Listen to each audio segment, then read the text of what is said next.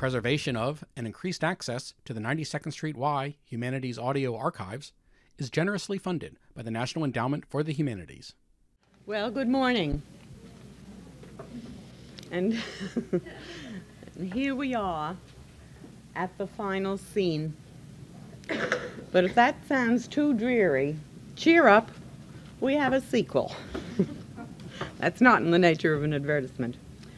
On behalf of the committee, I want to thank you for your enthusiasm, for your letters to the Y expressing it, and for your helpful response to our questionnaire. Incidentally, your enthusiasm wasn't one way because every speaker to date has commented on the very special quality of this audience.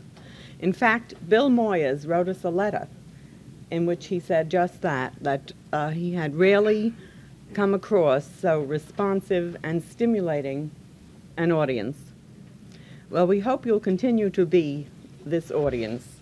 And if you can't come to our seminars, do join us again next fall as members of the 100 Club. Today we have a special feature. Someone said of our speaker that she is mad about movies, not at them. But she brings to her role as critic not only a passion for film, but a great flair for words and expertise as a writer, which goes back a long way. She started as a reporter on the Herald Tribune and became an editor for the arts, a drama critic, and a film critic on that paper. She is at present a professor of journalism at Columbia and a trustee of the University of Pennsylvania. Since 1963, she's been a film and drama commentator on The Today Show and is film critic for TV Guide and New York Magazine.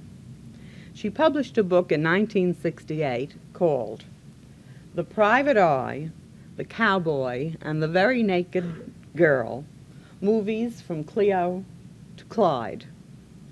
As for her awards, I can't begin to list them for you. Walter Kerr made the point here that movies may well be replacing the theater in the public's favor. Judith Crist is here today to tell us why.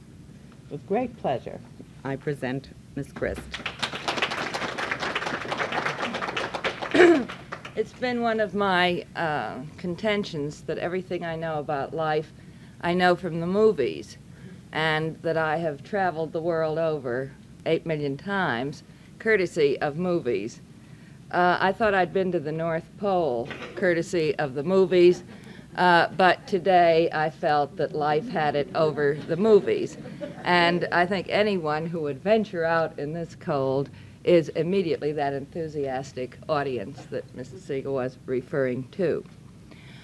The quote from Walter Kerr really gives me a leitmotif for our discussion, because I really don't think of this in terms so much of a lecture as a conversation.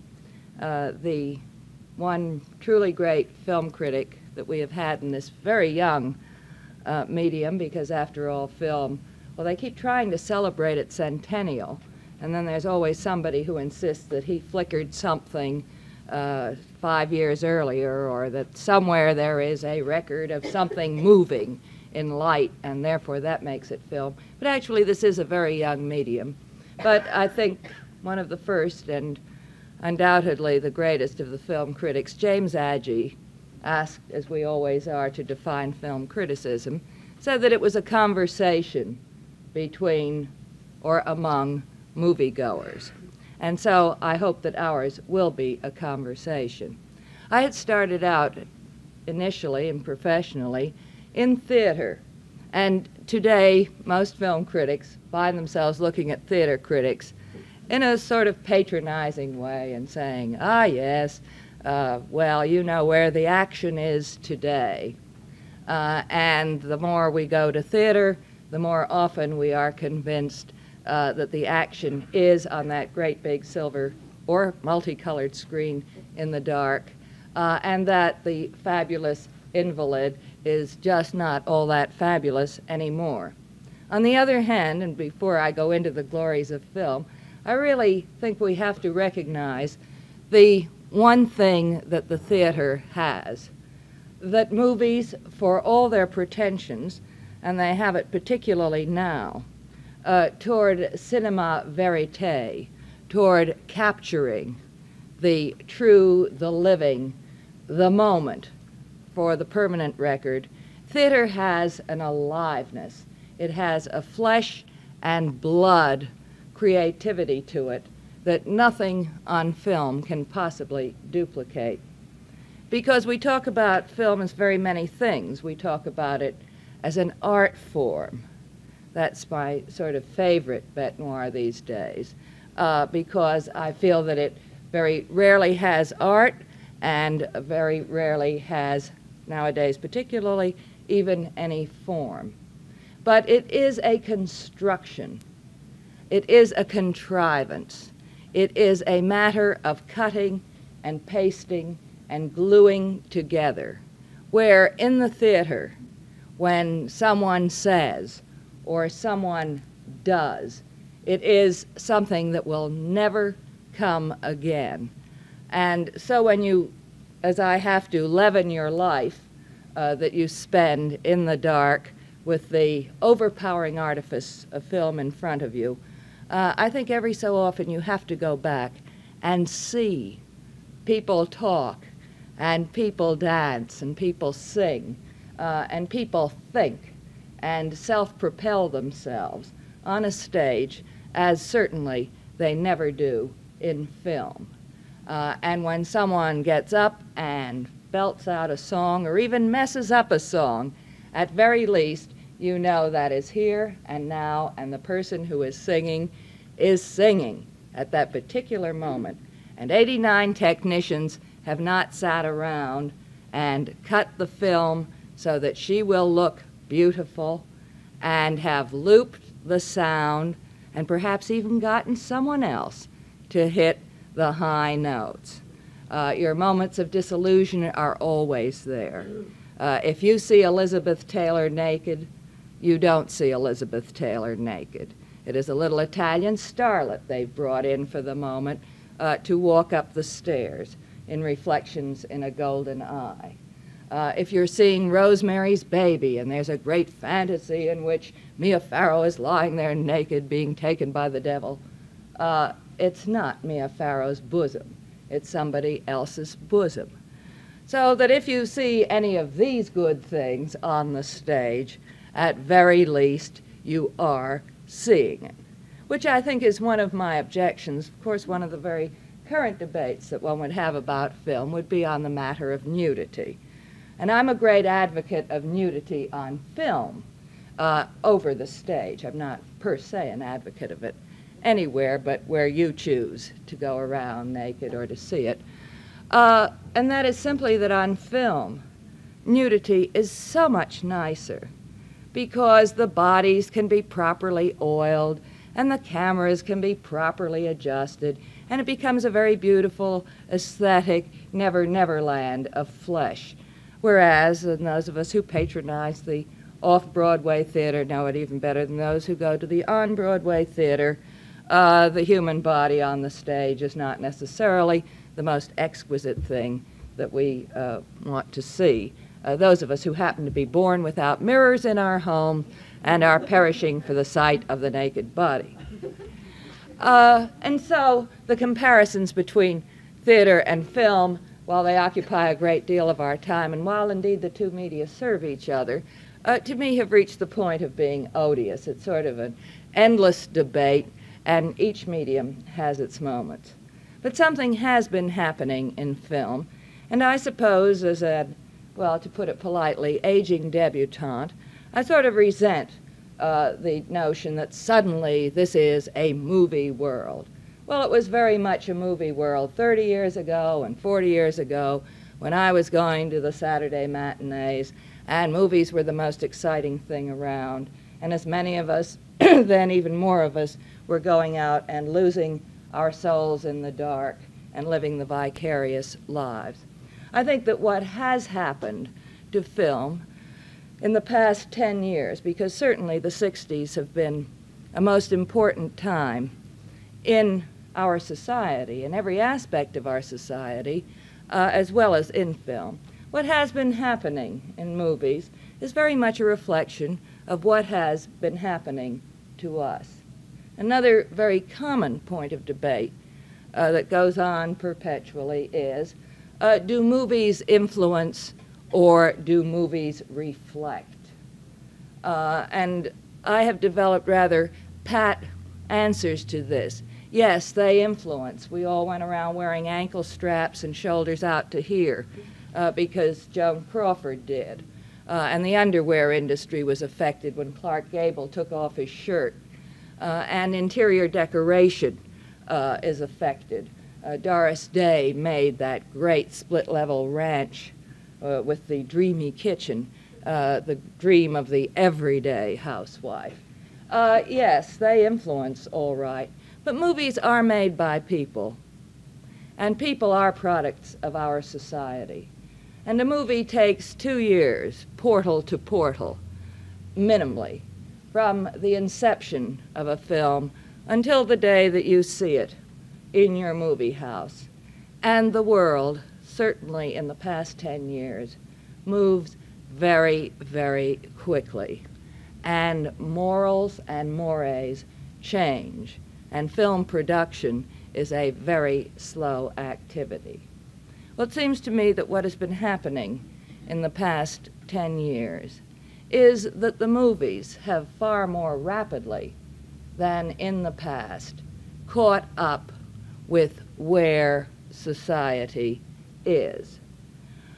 It's really stunning to us to think that it was only 10 years ago that for the first time the American movie audience at large, now I don't mean the people who looked at stag movies, and I don't mean the people who went to little art houses where occasionally a film struggled or was picked up by a cult and so on, but where the mass audience had the dubious enlightenment of seeing in a film, in a theatrical film, two people of opposite sexes in the same bed, not wearing nightgowns and pajamas up to here, but actually intertwined and making love, as we would say in the vernacular.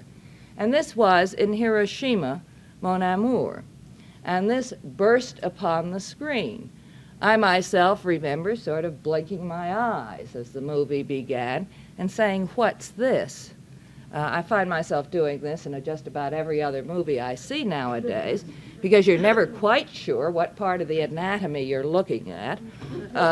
And if you're exploring a wart, whether it's on somebody's toe or his nose or some less mentionable part of the anatomy. However, with Hiroshima, there came the enormous impact. And we did a number of things that we're prone to do. We immediately have to explain away impacts. And we thought, well, of course, this is because the American film is so Neanderthal and so puritanical, and really, you know, only the Continentals are really sophisticated. These foreign films. And we began to have a very passionate affair with the subtitle. And in the early 60s, I think most of us were under the illusion that if a film was small and square and in black and white and kind of murky so that it looked as if it had all been made in a hall closet, and the people were very grubby. Their teeth hadn't been capped, and the men always needed shaves, and everything looked a little bit dirty, and we couldn't recognize anybody. There were great unknowns that this was life and this was real, and we couldn't understand it, and the grammar in the subtitles was absolutely abysmal, and that therefore made the whole thing art. So we began a very passionate affair with the foreign film. Actually, American movies have progressed, as every one of our industries have, only through economic necessity. And the only thing really that has awakened American movie makers to the here and the now and the today is a purely economic competitive situation. At the Paris well, you may recall about 3 years ago at Expo, all the national magazines and everyone was in a twit. Oh, the things they were showing you that they could do with movies at Expo, it was absolutely thrilling. You just had to go. And movie maker after movie maker had to, on the expense account, of course, take a trip up to Canada to see the fantastic things they were doing. Well, strangely enough, there was not a thing that they were doing at Expo in 1967 that they had not exhibited and done at the Paris Exposition in 1900. Because once you have invented a camera, and once you have invented film, there are a certain number of things you can do. Sort of the reason that we find ice shows so boring. I mean, there's a point at which you reach all that the human body can do when it's attached to a pair of skates. And this is in part true with film. They had circular exposures, 360-degree projection, you know, so you stood in the middle of the room and it was all around you. They had multiple images on a screen. They had just about every trick you could think of, along with the three-dimensional, since the stereopticon, anybody can make things three-dimensional, and they had talkies. Now, the reason we didn't have talkies was that silent movies are much cheaper and easier to make. But when radio came in, and people began sitting home and listening to radios and letting their imaginations do a little bit of work and not going to the silent movies, the manufacturers naturally had to add sound. And so we had talkies through World War II and up into the 50s. And there came these foreign films that were real. They didn't have Gary Cooper yupping around the screen.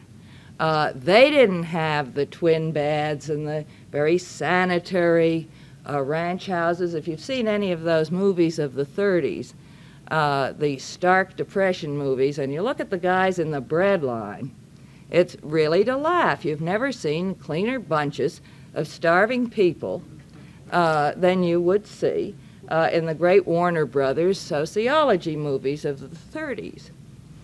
And we not only began getting the foreign film, but pretty soon there was that terrible little box in the house where you could see films for free. And it was at this point that there came the other expansion from Hollywood, and that was the large screen. And we went from 35 millimeter, which was the traditional square screen, up to 70 millimeter, you know, and this is where you can dive into anybody's mouth and never come up. Or you can count all the caps on every tooth. And we got all sorts of odd shapes. Initially, we all felt we were kind of looking through a Venetian blind slat, and that was called Panavision. And we had CinemaScope, and you got Cinerama, and you got every sort of process. Well, people weren't quite about to pay for all of that, and that was horribly expensive. And the foreign market was expanding, and you know those Europeans, those sophisticated continentals, and then along were coming the Swedes and the Danes with you know what. And so finally, Hollywood began to discover sex. And in Hollywood's way, it has always been about 150 light meters behind the public, because suddenly on the Hollywood screen, and gee, just very recently in Radio City Music Hall, you could commit adultery and not drop dead. And if you stop to consider the portion of the American population who has committed adultery and not dropped dead, you can get a notion of how with it the movie industry basically had been, because sin was perpetually punished, and tragically in our society it is not. And the good guys wore the white hats, and you could recognize them And the bad guys not only wore the black hats so that you could recognize them, but they were all justly damned by the end of the time. And so Hollywood basically was attempting to meet its competition, but not very well succeeding, because at the same time there had been a total economic change and dissolution in the movie industry as an industry. The large studio systems, having gone through the depression of the initial impact of television, were disintegrating. Actors decided that they were not slaves and not atypical actors thinking that people were paying to see them, and therefore they wanted to run the show, and you began having split-offs first by actors, then by producers who thought, why should I pay the studio all this rent? I can go and stand on the Rue de la Paix with a camera and take my background scenes there without paying 90 technicians to build me a very expensive set. And all of these breakaways with the expansion of the world market broke down Hollywood, so that when we say Hollywood now, we really don't mean that place anymore with some of the studios around it and so forth. And I think it's become a totally generic term of kind of the American movie industry. And when one says, oh, typical Hollywood thinking, it really is not located exclusively in California. It is where the big movie production thought is going on, and that happens to be all over the world. You think of an American movie, well, usually it has stars of 15 nationalities. It has been filmed in 48 locations and 3 foreign studios, and the only thing about it, basically, the only American thing about it, is the money. This we often talk about I consider one of the better pictures of recent years, and that was The Lion in Winter. Well, it was done entirely in Britain with a British cast, but it was financed by American money, and therefore we lay claim this was an American film. And this goes on all the time. With the disintegration of the studios, there suddenly came the rise of the independent movie maker. And his independence is debatable, but at least he is not attached to a studio. Now, in Europe, essentially what had been happening with films since World War II was that it was a relatively new industry. The major pre-war, going back through the history of film, the major original creative work had come out of Germany, but the German studios were dissolved. And we had the rise of the Italian filmmakers. The French industry continued. In Eastern European countries, there was a rise of film creativity and production, more essential perhaps than the creativity, which wasn't given too full rein in the East, particularly in the years right after the war.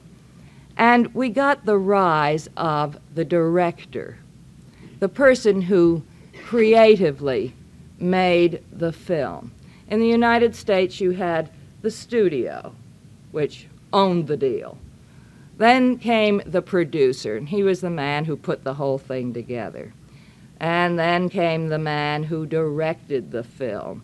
And under him came the actors. And under them, way at the bottom, as most writers will tell you, came the writer, who had very little status in film. He wrote his script, and he got paid, and that was the end of that. And anything that happened to it, well, eventually he could go fight the union and complain. But the writer has always been regarded as just about nothing in the scheme of American film production. In Europe, most directors, and again, this is a lack of money that leads to the greatest creativity, to the greatest innovation, to the most exciting things you will find in movies, you will find being done by the newcomer, the man without too much money. Part of the reason we never got anywhere really creatively and excitingly in movies is that we've been too rich. If a director wants to do something, oh yeah, there's a technician there, because the studio technicians, their average age, I think, is approximately 80. No, literally, at Columbia Studios, their average age is 67. There will always be a cameraman who says, oh yes, I remember a movie we made back in 27.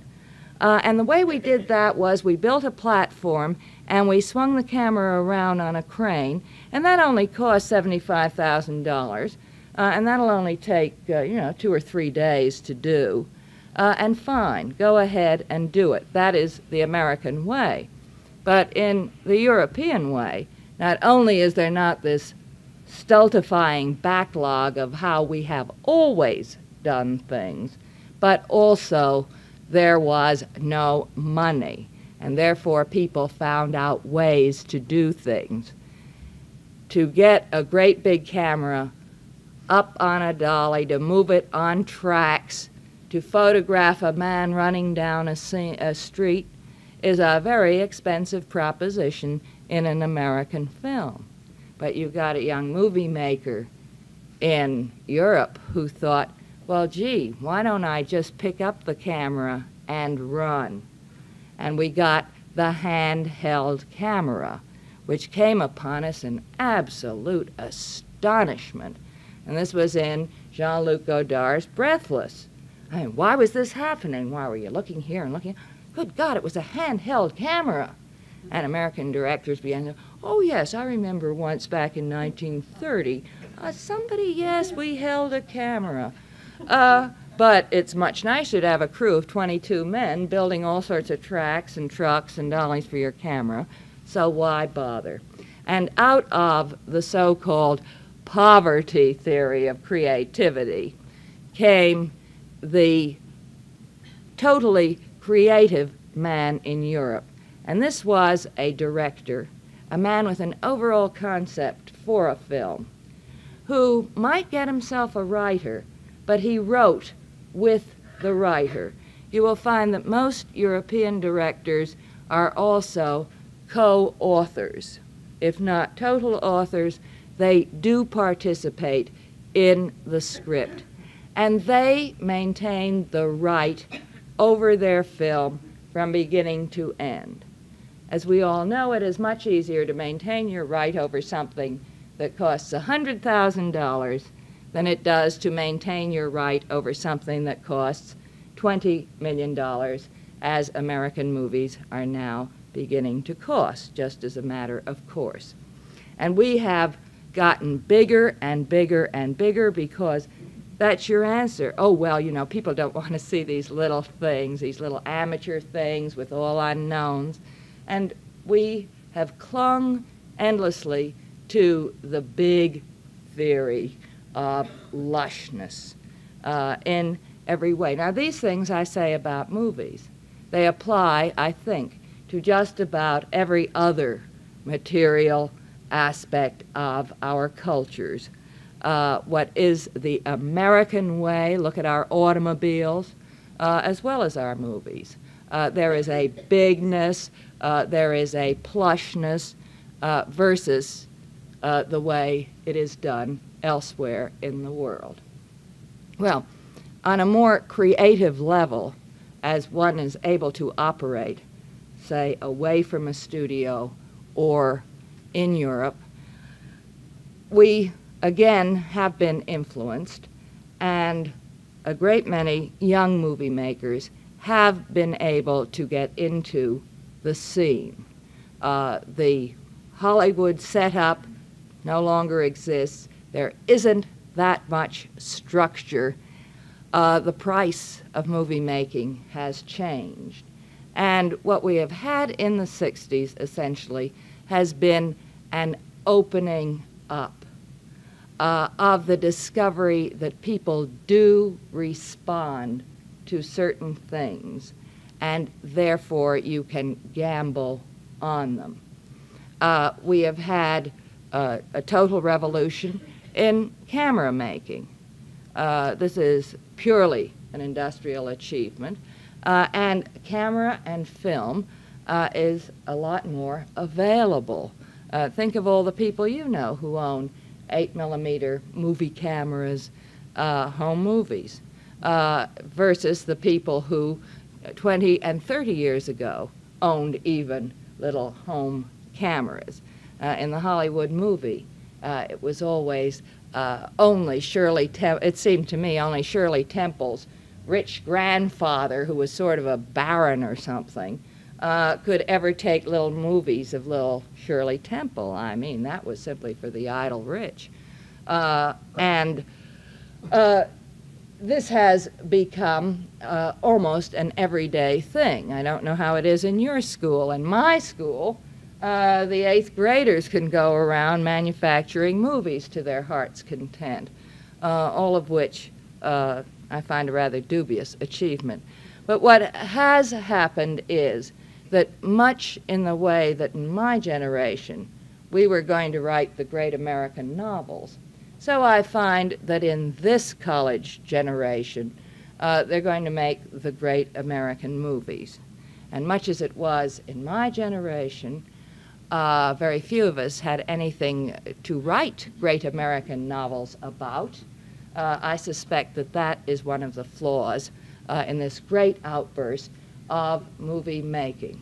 But when you consider that from dawn until dark, we are essentially surrounded by movies. We are surrounded by visuals that move. And whole generations, I think by now, 2 generations have been practically weaned on motion picture. Because we can talk as we will about television, 98% of it is motion picture, whether it's on tape or whether it's on film. This is a matter really of process. But you are saturated in your own home by movies. And it would be freakish if we did not then produce a motion picture-oriented generation. So the youth explosion as far as film is concerned seems to me an outgrowth purely of the technological advances within our own society. Now, what essentially has been happening in the content of film in this country is absolutely flabbergasting to me, simply because I see just about every theatrical film that is shown here. And as I become aware of what I am accepting and dismissing today, that probably would have stood my hair on end a mere 5 years ago, I can't think of, perhaps this happens in every period of history, I can't think of any society that has made so quick a transition in the things it accepts. Just when I was leaving the house today, I heard some further news reporting on the birth control hearings in Congress and discussion of the pills, and there is a very good example. I cannot think of news reporting that would have gone into birth control and its various processes, certainly not on an early morning news program. You just didn't talk about those things in general. If you did, it was much better to talk about it at midnight or after, much in the way that television, as you know, gives those public service commercials after midnight. And I'm always very fond at 3 in the morning while I'm watching my 98th rerun of the day. I'm also an insomniac. To be urged during the course of this movie to join Alcoholics Anonymous, to adopt a child, not to be a high school dropout, to join the Girl Scouts. They have all of these piled up very carefully at the end of the day. But we talk about things. I find myself talking with relative strangers about subjects I would not have dared raise with my own mother. And this has happened all within 5 years. When I did my book, which was essentially a collection of things, it was subtitled Movies from Cleo to Clyde, which was, to me, an extremely interesting period in film. And it began with that Cleopatra of Elizabeth Taylor in 1963, and it ended with Bonnie and Clyde in 1968, because to me, here was the last of the moguls, the last of these horrendous spectaculars, the last movie on which anyone would spend $40 million. Of course, I didn't know about Catch-22 at the time. I think that's now worked its way up to $24 million. But the last of the grandiose, dumb spectacles, which was providing a circus for the morons, which involved the big build-up, which involved those millions of extras, most of them dead, which just was, full of cloth of gold and everything else, versus the very small movie made with relative unknowns. At the time it was made, Warren Beatty might as well have been an unknown, and Faye Dunaway was, and a movie that said something very specific and very relevant and said it in very contemporary terms, that had its message encased in a very palatable drama that was pure cinema. It was told in a way that you could not have told it in a book or in a play or in a ballet. It had something to say that it said purely visually. There has been, for example, a great deal of talk recently about blood ballets, God help us, which is the intellectual way, I suppose, of making sheer voyeurism, of nauseating sadism acceptable. You talk about blood ballets. I think in Bonnie and Clyde,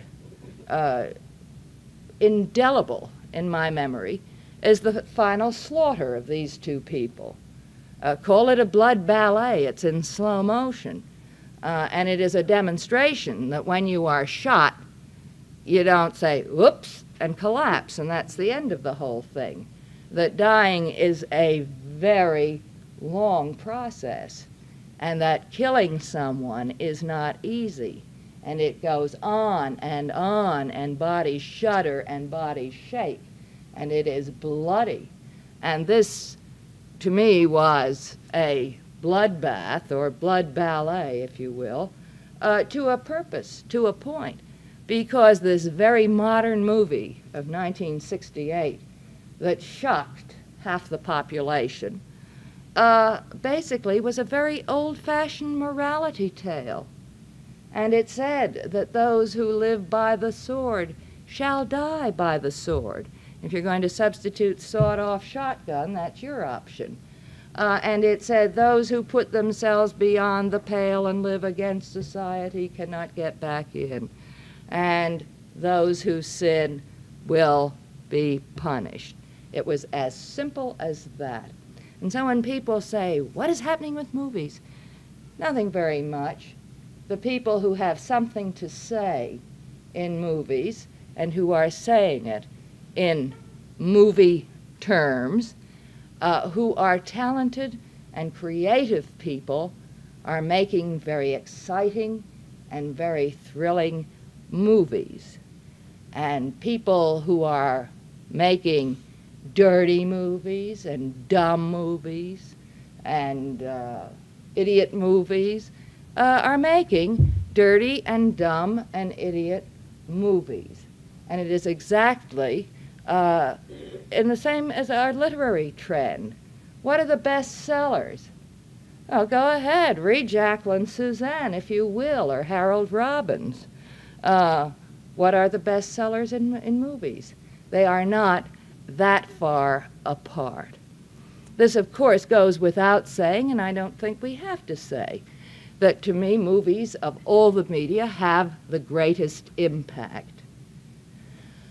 Because movies are bigger than you are. You sit and watch television, and you dominate it. You can turn it off, you can walk away. It's there, and you are here. And we know that it is only the very great accomplishments of television that will ever drag us right into that little box. But you go into a movie house and you sit in the dark. And I discovered this after reviewing plays, where I come out with endless sheaves of notes. I had to get a pen with a flashlight for the movies. The movies are very, very dark. And you sit there by yourself. It is a very solitary experience. And you are dominated by this enormous thing that is happening on screen. And this is a very powerful influence. It is a limited influence. You go from your everyday life into this, and then you come back out.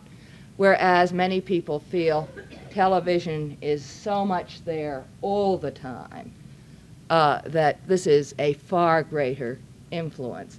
I think the people who have television with them all the time are totally ignoring it, or else you couldn't stand it, really.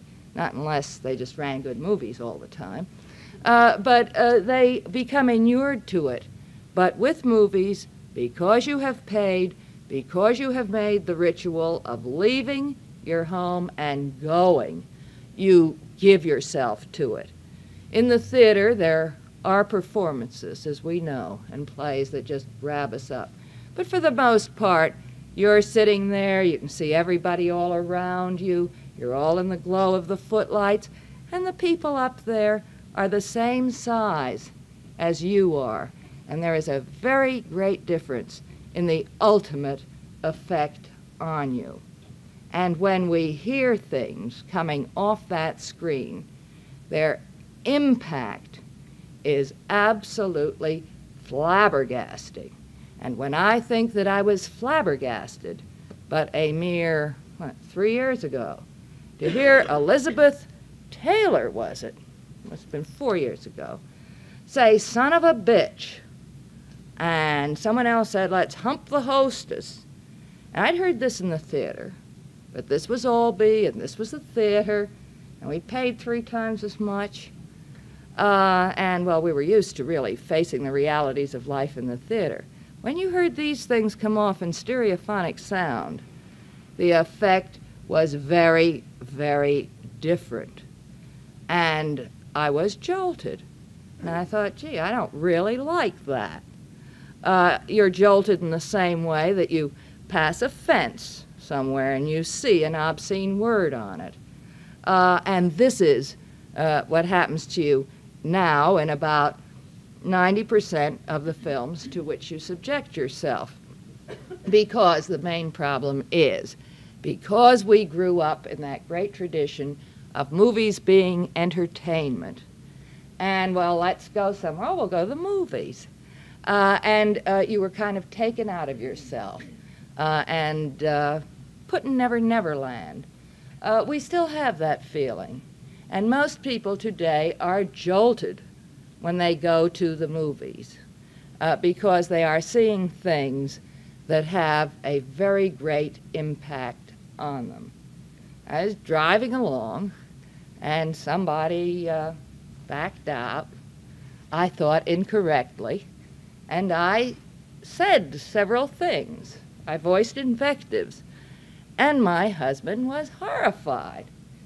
And when I stopped and thought of my vocabulary, I realized that these are all words, mind you, that I had known, that I would never have dared utter aloud if I did not sit in the movies day after day and hear perfectly respectable movie stars saying them all the time.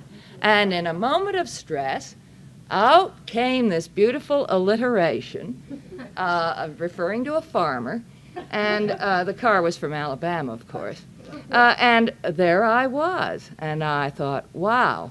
Now, what happens to all, said I, my New York snobbishness, no wonder all those nice ladies in Iowa who write to the Today Show are just horrified by what they're hearing in the movies. And this is taking a generation.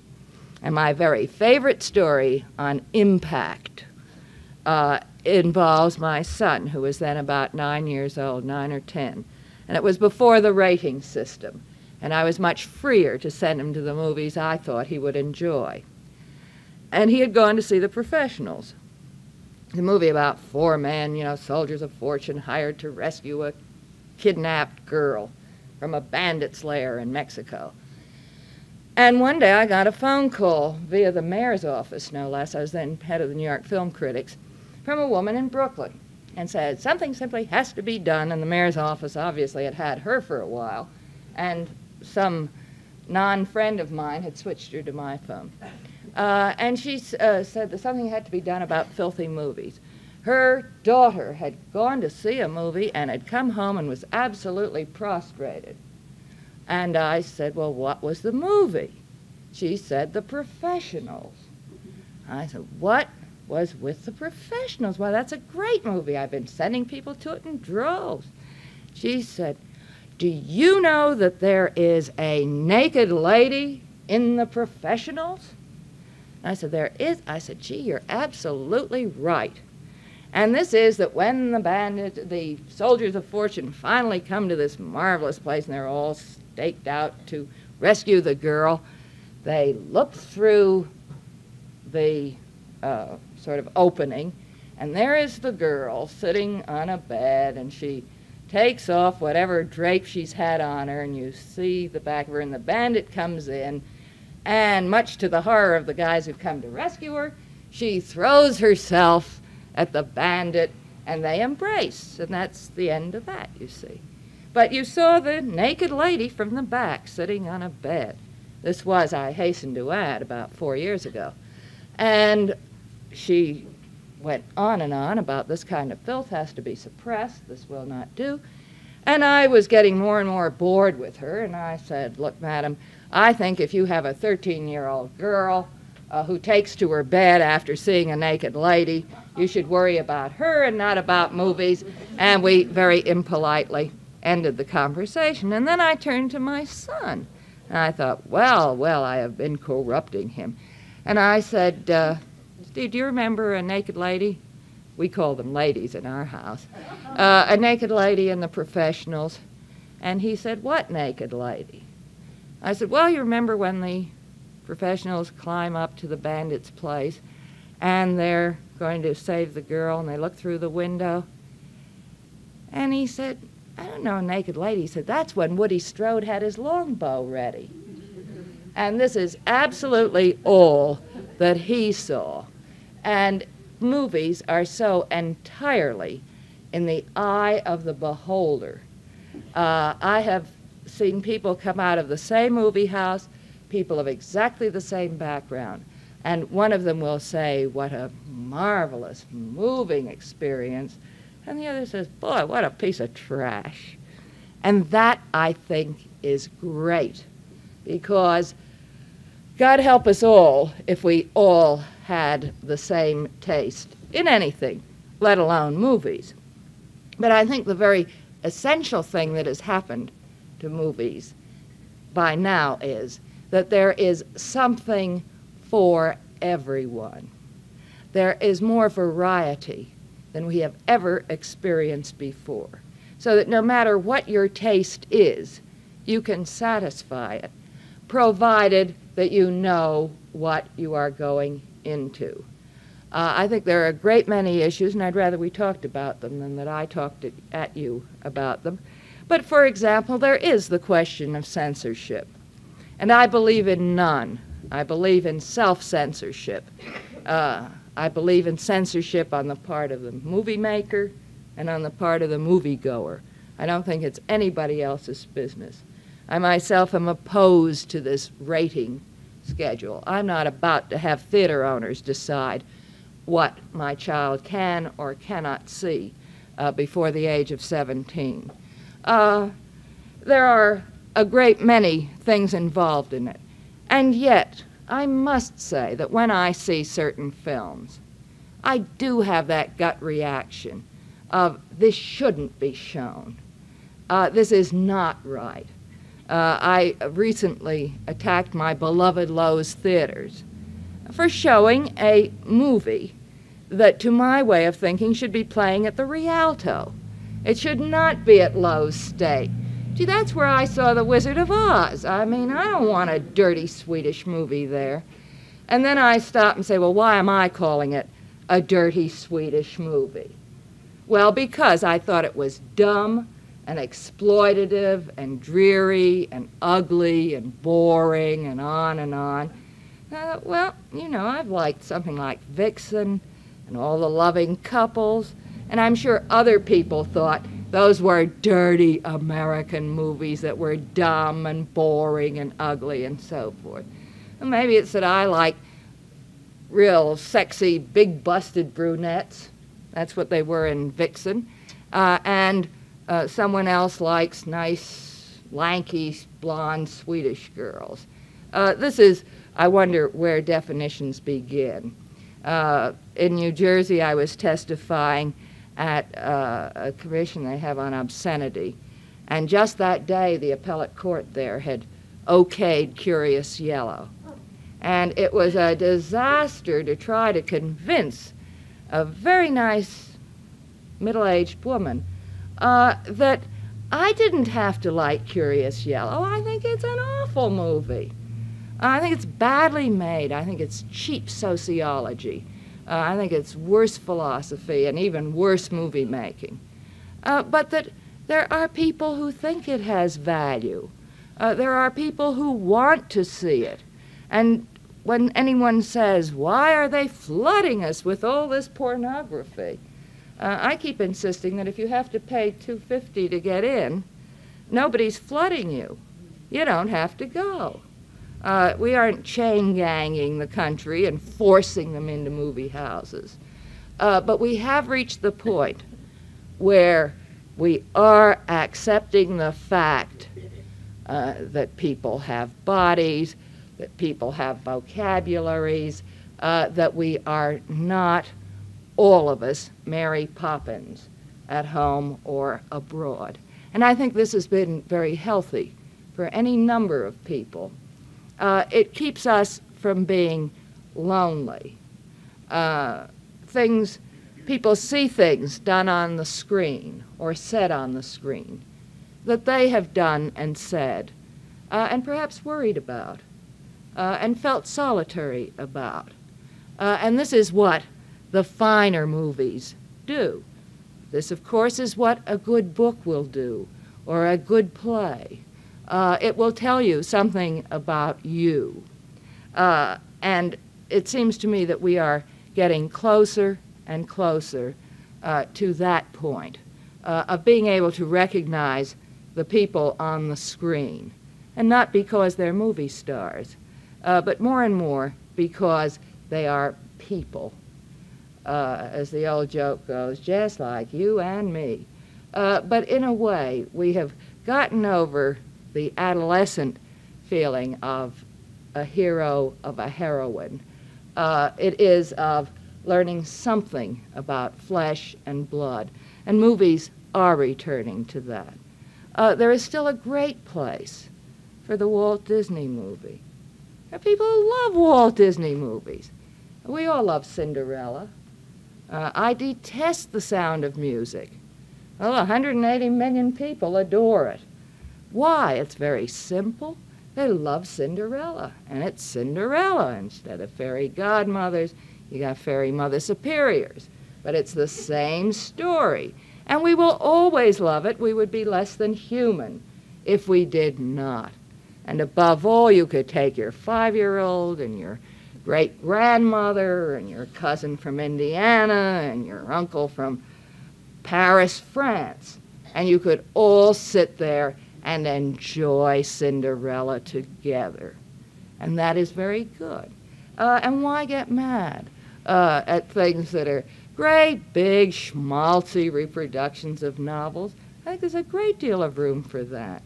I like what I call a movie. I mean, I want Lana Turner to suffer.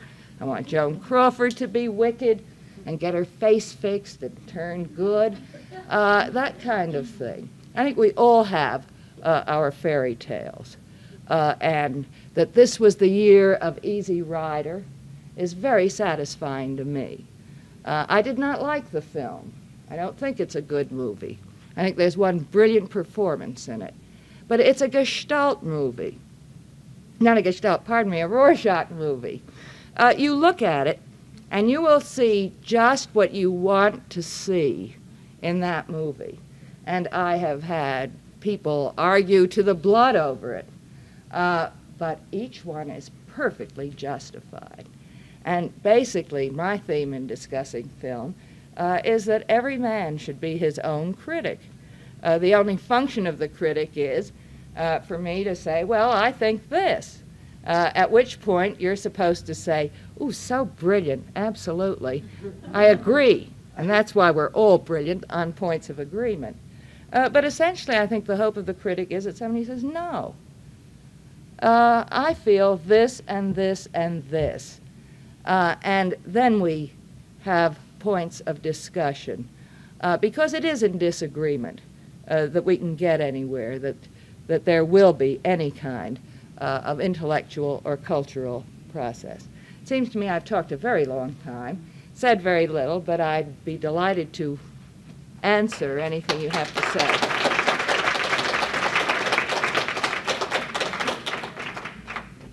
You said something about censorship on the part of movie makers.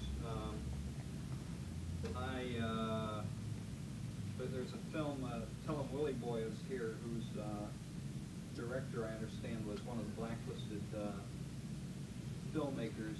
And if I had a chance to ask him, I'd like to ask him how much he feels propaganda is injected into films successfully. And I wonder what your view is on that. Well, you know, there have been a number of books about the Hollywood 10 and the work they did in film and so forth. Polanski was one of them. They were called the Unfriendly 10 or the Hollywood 10. They had varying names. And I don't think, because of the time, you know, just before the McCarthy witch hunts, there was a great deal of so-called liberal material in films. We were very pro-Russian at the time. We were very pro-union. There was a real age of liberalism, and I don't think anybody could trace any propaganda to these people. They were blacklisted, not for inserting pro-communist propaganda in films. They were blacklisted because they wouldn't testify at a witch hunt. Most of them because they were involved with the Communist Party. And so they were blacklisted for giving the industry a bad name, and because the studio heads who were in control at the time were Neanderthals. But what kind of propaganda is there in film, I wonder? Political propaganda. Again, you have to be sure that you are reaching people. Yes, if you look at the World War II movies, there was, you know, great win the war propaganda, and Germans were beasts, and the Japanese were less than beasts, and those were presumably propaganda films. But they were, in a way, rather good movies. You mentioned before that the American public accepts a lot of things that are on the market today, and that you're surprised at this quick acceptance. But I feel that a lot of things are thrust upon them, and a lot of the films that are being done today are being done for shock value, as opposed to anything experimental or innovating or trying to bring us anything significant that we could have a rapport with emotionally or intellectually. And I went to see, this is in everything, not just movies with sexual connotations, but in the black and white issue, in racial problems, in just about everything. They tried to shock us. And I went to see a movie called Putney Swope, and I would be interested in your comments on this. When the movie started out, I thought, marvelous. This is a movie that's really going to show us some interesting things, and this is, to use the vernacular, where it's at. I was very stimulated, very excited. By the end of the movie, I fell asleep. I was absolutely Oh, that's too bored bad. out of my Yeah. mind. I thought they are just trying one technique after another to shock. Well, we'll try a little bit of this, and we'll try a little bit of that, and all the impetus that I felt the movie started out with, by the end of the movie had left me. In the very final scene, I fell asleep, and I had to ask my husband, did it get any better, or did it just continue, in my opinion, downhill? And I would be interested in that. And they ran out of money. They did run out of money, and they couldn't reshoot the last scene, which could have been marvelous. Putney Swope. Well, I have a very special feeling about that film. I happen to, my list of the 10 best, because there weren't 10 extraordinary movies last year at all, so I picked them by genre, and I thought that Putney Swope was the best of the young, aspiring American filmmaker movies to have come along, the purely independent movie, you know, where he just went around getting money from various people and shooting to get his movie done. I have followed the career of Robert Downey, and therefore this is the 5th of his films that I've seen. Some of them have just been awful. In fact, he claims that we are friends because I just didn't review 2 of his movies. They were so dreadful. Well, it's when you go to a debut concert, you'll find music critics when they cover about 15 debuts over the weekend, and they may report on 3. Because, you know, why squash a very innocent fly that won't ever grow up to be a big fly? His work is terribly uneven. Now, Putney Swope is the first of his films to come into a theatrical house, and it's certainly the best of his film, of what he's done. I think that parts of it are so absolutely brilliant, and parts of it are so absolutely awful. They are in the most execrable taste.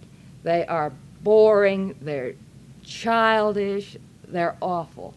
But the parts that are good, to me, are so very brilliant that I have to credit him and encourage him, and I just can't wait for his next film with Growth, because he did something that no one else has quite had the guts to do, and particularly if you are white, it is a dangerous thing to do.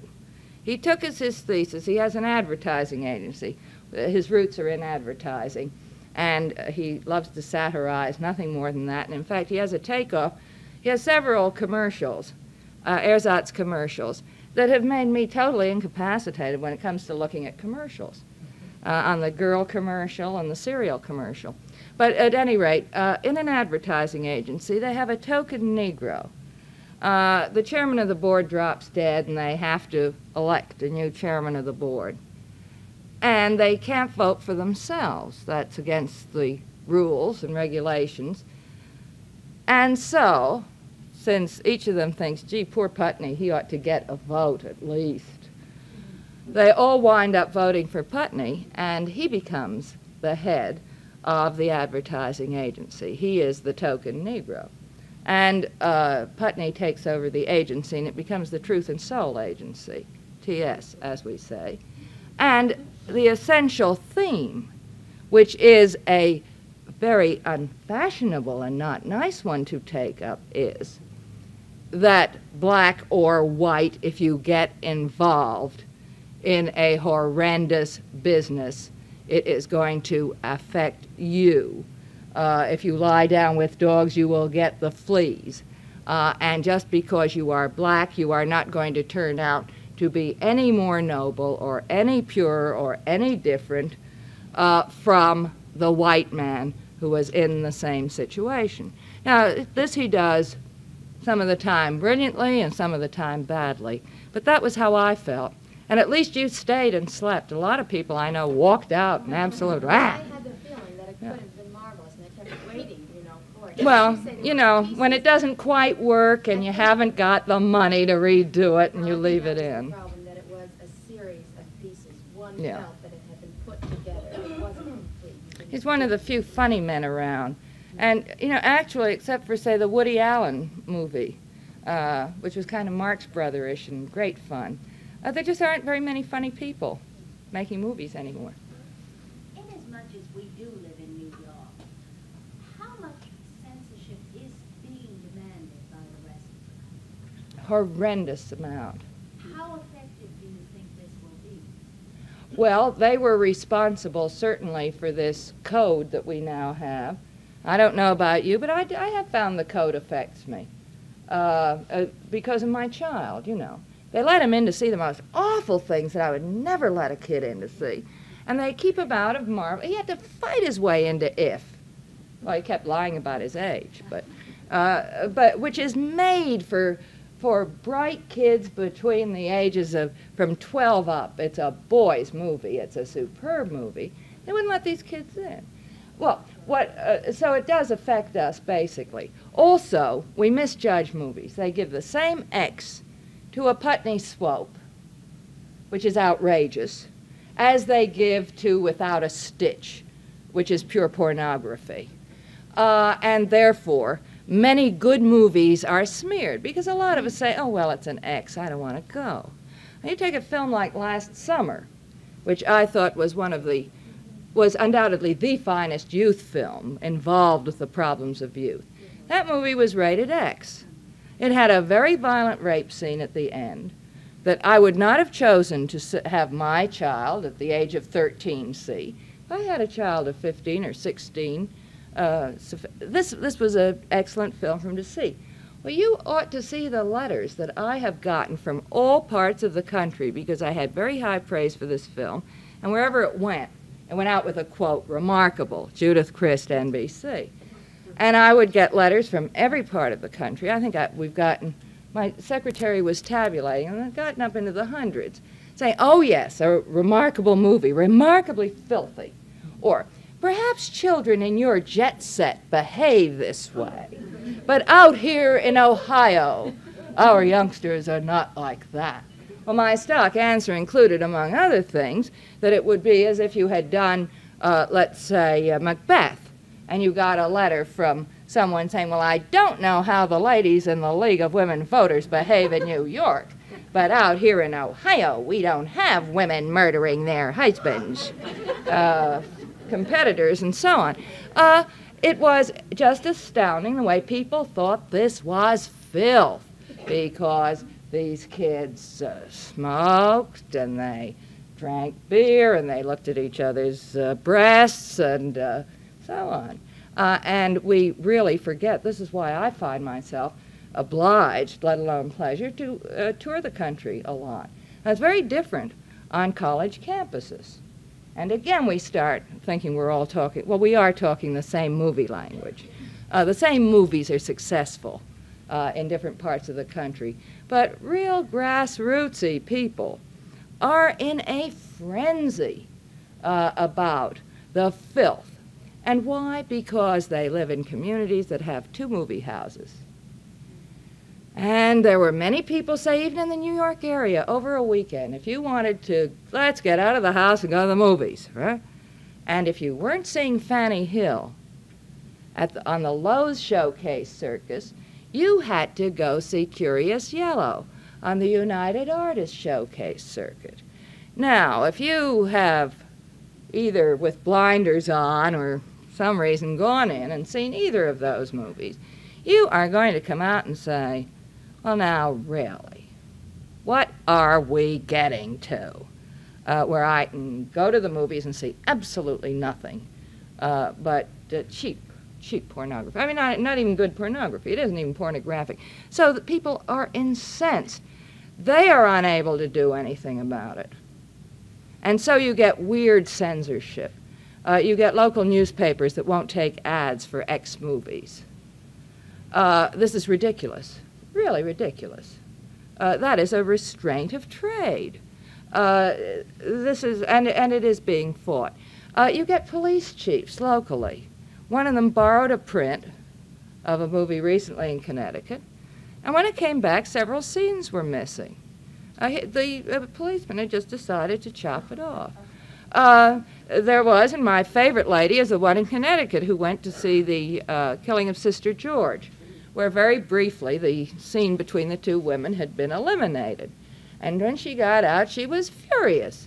And she said, when I pay for a dirty movie, I want to see it. And asked for her money back because the scene had been deleted. And this is essentially where it's at. So that there has to be a very great alertness. The only reason the movie industry put in this rating thing was because they felt that the cops were hot on their heels. And it is unfair because the person who is prosecuted locally by the local censor is the poor little guy who's selling the tickets or who is managing the theater. For somebody who's living in Chicago and saying, boy, $400 million came in this week from this and that.